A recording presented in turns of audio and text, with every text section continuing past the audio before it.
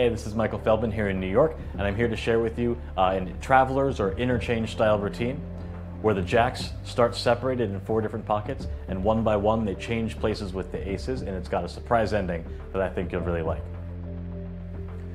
We're actually going to take you step by step through the whole routine and show you how to do it.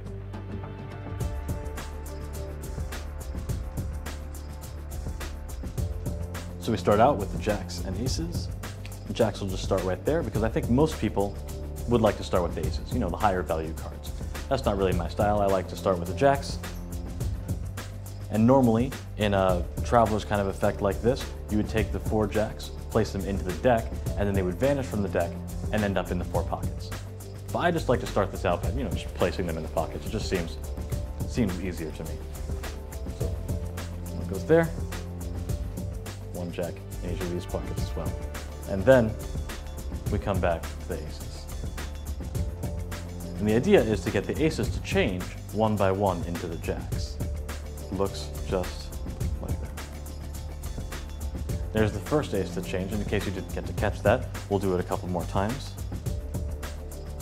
There's ace number 2. So that's number 1. That's number 2. Number 3 looks a little bit different. Just like this. There's ace number 3.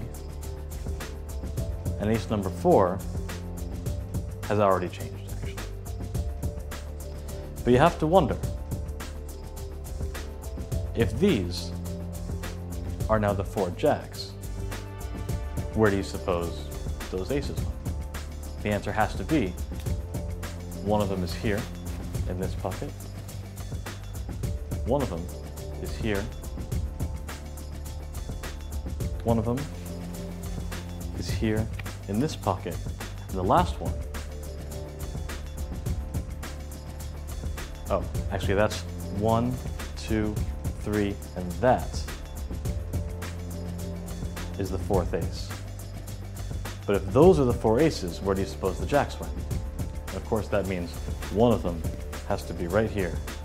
1, right here.